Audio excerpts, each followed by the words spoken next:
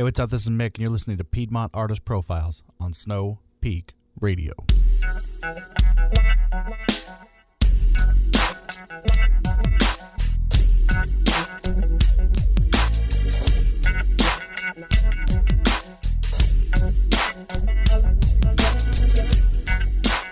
What is going on? Welcome back to Piedmont Artist Profiles, your spot to hear from local artists and musicians. I'm a bit late with this one, but better late than never. I have a couple projects I'm working on that I'm really excited about coming out in late July. Stay tuned for those. Anyway, in this episode, I sit down in a park and chat with Junco Partner and the Knockoffs. I caught up with Fred Heintz at the late night special show down there at the Visualite Theater in Charlotte. And we hear some poems from Mister Witz and Shane Manier from the open mic down at Petra's. They're from the Slam team. Just got back from Southern Fried Poetry Slam. They had a good time. Hoping to still do kind of a wrap-up episode on that. It's hard to get everybody in one place at one time. So, anyway, enjoy the show. Fred Heintz is the lead singer of up-and-coming band Late Night Special. They've been bouncing back and forth between shows and the studio trying to get their album ready for release in the fall. I got to catch up with him backstage at the Visualite Theater during one of their shows, see what was up. All right, here with Fred Heintz, Late Night Special at the Visualite Theater. What's going on, man? What's going on, man? How you doing? Been doing good. How's things been going since the shakedown? Great, man. It's been busy. I've been on the road for a couple weeks doing some solo touring.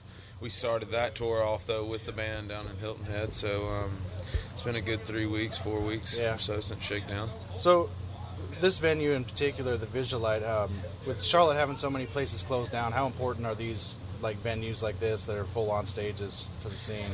It's good, man, because a lot of, I guess, local acts get to, jump on bills with bigger bands or just with bands with, a great following in Charlotte. So, like, at a venue like this, it's awesome because, they're getting local talent in along with bringing in big regional and national acts, and it's just really good. I know we played here for the first time a year ago.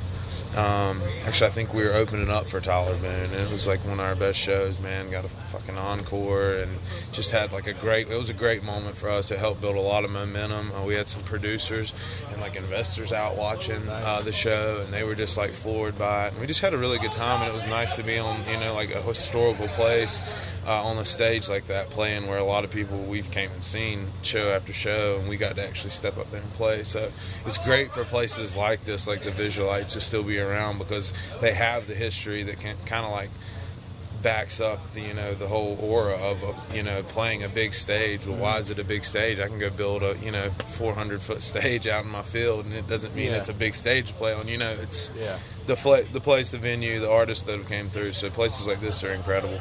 Right on. So how's the album coming along? You guys still working on that? I'm sure. Dude, the album, we're just polishing that up. Hopefully looking to get it out right around the fall, sometime in the fall. I can't really put a date on anything yet. We're just getting some tweaks ready, getting everything in place, man. We really care about this album, and it's been a good one. It's been almost more promising than we thought it would be. So we're just kind of taking slow baby steps, making sure that when we release it, we've got the right palette to put it out on. Right. You guys using a record label, or are you doing it independent? We're doing it independent, and it's actually under our label, Full Time Pilot Records. So we just do that. It's kind of our own label. So right. You got a busy weekend. You're going to be at Grover Fest tomorrow, right? Yeah, I am. I actually will be at Grover Fest tomorrow, and there's a new wine bar as well opening up in South, and I'll be playing that tomorrow evening. But really pumped for Grover Fest, man. This is my third year playing it, and it was cool. The first year I ever played it, actually had to go in blind with a drummer I'd never played or practiced with, and we played it, and it was just, we were the opening act on Friday evening, and I had so many people come up to me and tell me how much it, just inspired them, being up there and playing, and I was like, this is a very amateur stage in my career, and I was like, man, that was so cool to hear people say that, and I was so nervous, man. It was just me and a drummer. I just bought a loop pedal and was using it to do solos, and it was just such a crazy moment, and so Grover Fest has been awesome, man, and had some awesome times and awesome memories out there doing that, and it's just been really, really cool, man. Came back last year off a 2-week tour and jumped on Grover Fest with the full band, and we just rocked face and had a really great time. So we're looking forward to our set this year at 1:30 on Saturday. It's gonna be great. What do you got in the next couple weeks? Got more gigs? Yeah, I'll be back out on the road doing some solo stuff, man. I'm trying to get out and, really just keep promoting my solo gigging. That's kind of what I do for a living, for a job. And I'm trying to save up a good chunk of money. I'll be doing a month-long run out in California from September to October. And I want to, make sure I got a nice chunk of paper to go out there with, that we can have some fun and make it back. I mean, who knows? Cool. Wouldn't be the worst thing to get stuck in California. No, it's not the worst place. Yeah. So where can people check you out again? Yeah, dude, look us up at latenightspecial.net. It's www.latenightspecial.net. And you can get some of our free music from our old album. We've got some live stuff on there. Working on the YouTube channel right now, trying to get all the uploaded videos that we're tagged in and everything, get that going before we launch it. And I'm going to start doing some acoustic series, me and Derek, just trying to get out and do some covers online. So follow us on the YouTube channel when it comes up. Just look us up, Late Night Special. We'll have all the links at the website. But all right, man. Well, thanks for taking some time with me. Yeah, man, for sure. Thank you. It's a new year. Don't go killing night's ear with nameless bullets if you ain't ready to take a bullet. Every 38 hours, the past few hundred hours, several times on the hour with black youth in the footage. Authorities over majority, authorized or unauthorized, violate lives of you, or are we hallucinating? Here with lives a change of laws, laws change to our lives, state rules to execute is a true understatement. Are we misunderstood or targeted? Any who misunderstand what target is. A person, object, or place attempted to aim at. I see us, I see them, aiming where we at. Awaken and aim back. Awaken and aim back.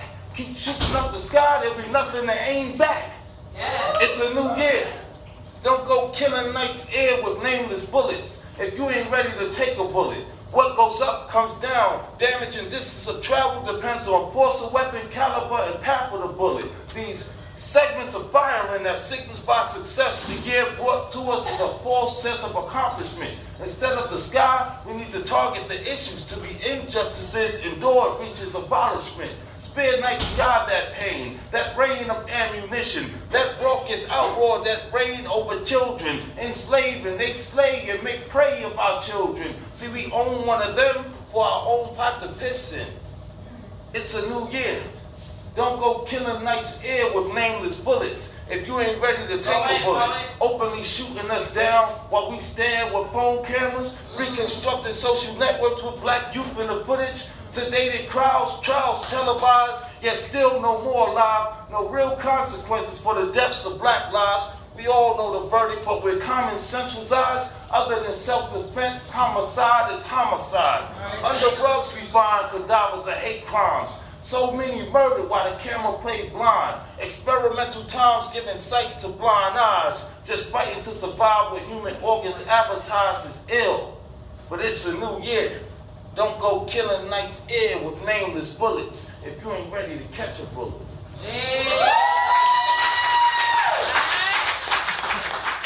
All right, that was Mister Witz of Granny's Boys fame, spitting a poem down there at the open mic at Petra's. It's called the Say Word Open Mic, I think. Say Word Poetry Open Mic. It's held at Petra's every first Monday of the month, down at Plaza Midwood, obviously. Up next, we hear from Junco Partner and the Knockoffs. I caught up with them at open mic at Summit Coffee up in Davidson. If you haven't heard of Junco Partner, who also goes by the name Mike Stefano at some open mics, just so we know who we're talking about here, you've definitely been missing out. Junco is a regular at several open mics in the Cornelius area, especially the one at Summit Coffee, and then he's a regular over there at Studio 13, our friends over there.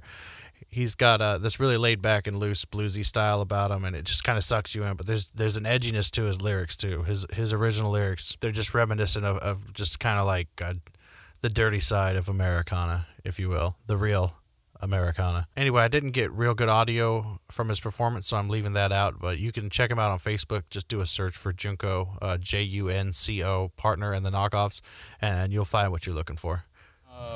So I'm here in the park with Junco Partner and Ian, right? Yeah, Eden. Yeah, Eden. Gates Beathen. The Gates. So you guys just did a little set here at Summit Coffee for the open mic. First of all, that song "Cocaine," is that the title of the song? Cocaine Blues. Cocaine Blues. Yeah. The reaction as the lyrics built up, like the reaction from the audience was interesting, as they really realized what the subject matter was about. Right. So Cocaine Habit Blues is, if you know anything about folk or blues music, is it builds on each other. Take for instance Henry Stallone. He was never recorded. He played in the 1800s, and he taught Charlie Patton. Then Charlie Patton taught Robert Johnson. And somehow they all met at Dockery Plantation. It was an interesting time for blues. Anyway, so blues always builds on the past, and Cocaine Habit Blues is not entirely original. Memphis Jug Band recorded it in 1928. If no one's ever heard that, I recommend it. Cocaine Habit Blues, Memphis Jug Band. But I changed up the lyrics, and I changed the melody and the structure, and tried to make it my own. Mm-hmm. It's a pretty good song. Yeah. It's got a lot of layers there. Then you playing the guitar over top, because I've seen Junco play a couple open mics and stuff without the other layer, but man, your blues riffs and stuff. How long have you been playing? I've been playing for 16 years now. Wow, you're good, man. 16 out of 21. I've been doing it longer than doing anything. Yeah. So what other projects are you involved with? You got another band and stuff? Or? I am not, man. I was trying to do the singer-songwriter thing, and that lyrical well ran dry pretty quick. So I played on my couch and was kind of dormant until got with Mike and had a chance to do my lead electrical noodling over somebody who knew what they were doing with an acoustic guitar. Right. That's been my primary outlet for a while. I'm sure the songwriting will come back around, but right now I'm just happy to be playing over somebody who knows what they're doing. So are you guys gigging together as a duo kind of thing right now, or just kind of working that whole thing out? I guess we're still working it out. It's growing. The number of dates is growing. The frequency is growing. It's not regular yet. So I'll be playing the Keg and Q the 21st and the 28th for a Roots Blues solo musician, multi-instrumentalist, kind of like myself. So Eden will be joining me at Hattie's, and that is, what's the date for that show? That's a good question. I think it's the 23rd, June 23rd. That's Hattie's in Plaza Midwood. Right on. We had a midget come and dance last time we played. It was freaking magical, so I'm hoping for a repeat performance. It was fantastic. I'll have to make it right in the middle, front of the crowd, midget dancing around. You said the 23rd? 23rd of June, yes, sir. Yeah, I think that's an open night for me. So you guys just got off of, well, at least it just got put up, your tiny stage performance. I like that guy, what that guy's doing. I hope to work with him. But what was that whole experience like for you guys as musicians? Well, I was really sick. I had the flu that day, and I was nervous, man. I was gonna get sick right there. But looking at myself on that video, I appeared like a healthy young man. Yeah, it seemed pretty good to me. Yeah, I had no idea. It sounded great. I don't know. How'd you feel about it? I wasn't sick, but I dropped my pick halfway through a solo. Yes, that's right. Which I didn't. I'm gonna be honest with you. It came out, I don't know, 6 hours ago or something like that. I haven't even had time to watch it yet, but I remember flicking the pick and going, "There's no way in hell he's gonna use this take," and he used the freaking take. So I think he just plays it right through, doesn't he? He doesn't. He doesn't. It's really close. Like you have to drop a guitar or have a stroke halfway through a song to get him to delete that cut. But he will do it. So I was like, come on, man, we got to retake this. But he didn't. There's a few songs that we did that he did not release, and he'll be releasing at a later date. He calls it he calls it like the alternate takes, something like that. Oh yeah, I've seen a couple of those videos. He does a really good job. He does. He made me sound good. Yeah, you sound good everywhere you go. He definitely documents it well. So you're your music style, I think I put in a Facebook post that I said you're like the son of Arlo Guthrie and Jim Morrison with a little bit of Bob Dylan mixed into it. But you've also, like, now that I've heard a little bit more aggressive of a set with the electric, you've definitely got a little punk rock in there. So what would you say your main influences are? Okay, that's hard. Bob Dylan is an obvious one. I hold Highway 61 and Blonde on Blonde and Reverence. Those records are what I wish I could sound like recording. But I also do have like punk influence. Iggy Pop with the Stooges. Funhouse is one of my favorite records. But also psychedelic bands, 13th Floor Elevators, and a more recent band, Spiritualized.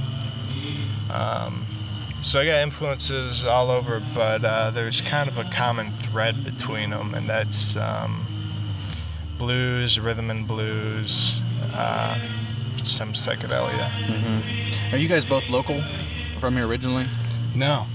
No, I'm from Buffalo, New York. I'm from Central Kentucky, man. I'm from the middle of nowhere. Man. So what brought you guys out here? Just jobs, life, or was there something specific? Family. Right.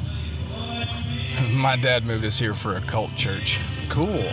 So Yeah. that's got to have a lot of material in it. We'll visit that down the road someday. Yeah, I'm gonna leave that one alone for right now. I haven't quite sifted through it yet. Yeah, that's a lot to deal with, man. That's why you never accept my drinks. That's not what it is. All right, so you guys, you said the 23rd you're at Hattie's, and then what was the 28th? I forgot, the Keg and Q? Got anything else after that? So the 21st and the 28th, Keg and Q. I'll link everything. I'll go through your little Facebook events and do that in the post. What about recording? You guys think about doing anything as like an EP or anything? Yeah, absolutely. We tried once and we didn't like how it sounded. It was good to send out to people, but I'd like to record again. I'd like to try again, definitely. Then I'd like for there to be some sit down and think about it. You know, as much blues playing as I do, and in the style that we do, it's okay sometimes to kind of do things off the cuff. But I think to plan and sit down and carefully figure out a set and how to play something would probably help us out a lot. Right. It would be. We had such It would be limited good. time last time that we couldn't. We have short attention spans, man. That happens. The stars have to align really quick, which they will. I'm sure they will. Yeah. All right, Mel. Junco Partner. You guys call it the Junco Partners. Is it Junco or Junco? Junco, right? Well, it's Junco, but because of I guess you would say an accent, I say Junco. Yeah. But Like there's an oops along above the U or something. Yeah, it's. Where'd the word Junco come from? So there's a folk song called Junco Partner. Well, actually, it's a blues song, but it's New Orleans style, and it's really old. And Junco Partner is this guy. Junco derives from junkies, so they would call people, Junco. He's a Junco, and so that's an alter ego. He's a guy that stumbles around, acting foolish. Ornery, but so it comes from a New Orleans song. Man, you got such a diverse catalog in there. All right, well, I'm getting eaten up alive by mosquitoes, so I need to bring the citronella candles with me next time. But all right, guys, thanks for your time. Hey, thank you so much for recording us. Sure, man. Appreciate it. All right, taking us home tonight is the lovely Shane Manier. Shane's had a rough couple weeks. We won't really get into that here. But she'll tell us about it here in this captivatingly heartbreaking poem that she wrote in the moment. Yeah. So I'm gonna say some shit. I don't want anybody to applaud for me though, because it ain't gonna be a celebration. So I just had a birthday. Don't applaud. Don't.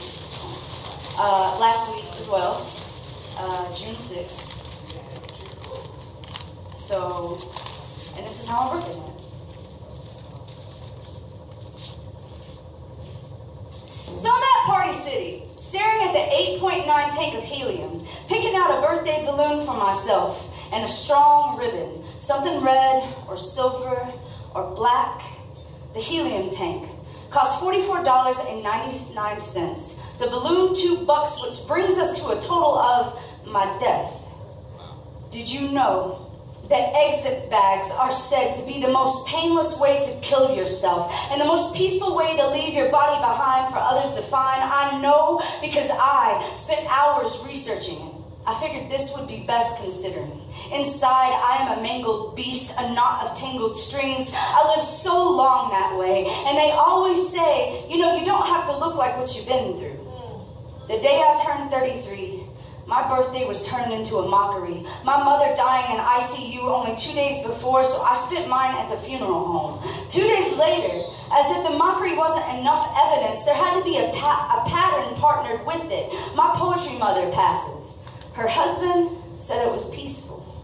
Funny thing about losing a mother, for the survivors, nothing is peaceful. You don't just lose a mother, you lose a home, a best friend, you lose your friends because they can't handle the grief you're in. You lose safety, a family. My brother split apart like atoms when it happened, like an unbalanced equation. A mother's death works a lot like an exit bag. First, the oxygen. The main element that allows you to breathe is removed from the housing till there is nothing left to live in. You place the empty container over your head like the weight of mourning. You tie it yourself off from the world with the only pipeline out to allow the replacement of a gas to fill the air, like booze, like weed, like a feeler, like an arm. You know about that. I had thought about the slicing method, but didn't think my wrists would be enough to offer. Seemed much more suitable to unzip from shoulder to fingertip to show the splay inside of all the shit I had been carrying for so long, and still didn't think it enough to bleed it all out of me. This just seemed more fitting. I already had my breath taken from me. I haven't inhaled oxygen in 2 weeks, only pain, alcohol, and nicotine. My heart gurgling in its own goddamn blood, struggling to find a place for its beat to belong. Finding myself alone. No one told me you could go through the same trauma as an orphan when you are an adult. They say helium is a noble gas. So maybe it would be enough to exhale upon the arrival at heaven's gates. Maybe if Peter sees how silent and easy my death had been, he wouldn't think me a threat and let me in. It only takes 2 to 3 seconds to go unconscious. 2 minutes for it to be over. It took my mother a 2-second injection of painkiller, and 2 to 3 minutes I saw her try to breathe. But the air was taken from her, it took mine with it. You know, when they took the ventilator off, her death rattle didn't sound like years of struggle. It sounded like a mother checking the lock to make sure you were safe. Sounded like the crack of cradle ribs to hold you in her embrace. Sounded like toys laid down under the trees at Christmas. Sounded like the crumple of telephone wire when you called to seek guidance. Sounded like the creak across the floor as she comes to kiss you to sleep. I was holding her hand when she went. That moment hasn't left me since. You know, at least, fuck, she looked at peace. I can only wish the same for me. Happy birthday.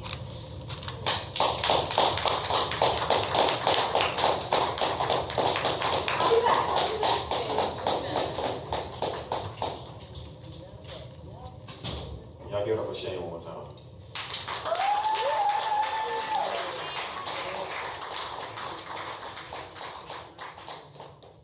Okay, thanks for listening. Please subscribe to our podcast through your favorite podcast app. We're available on iTunes and Stitcher, Google Play, everywhere. Or you can check us out at PiedmontArtistProfiles.libsyn.com. That's LIBSYN.com. Spread the word to all your friends. Send me comments, complaints, whatever you got. I need to hear feedback. I could be doing all of this wrong, and you guys are just watching me steer this boat right off the abyss at the edge of this flat earth. Love you, mean it. Oh yeah, this last song is Junco Partner.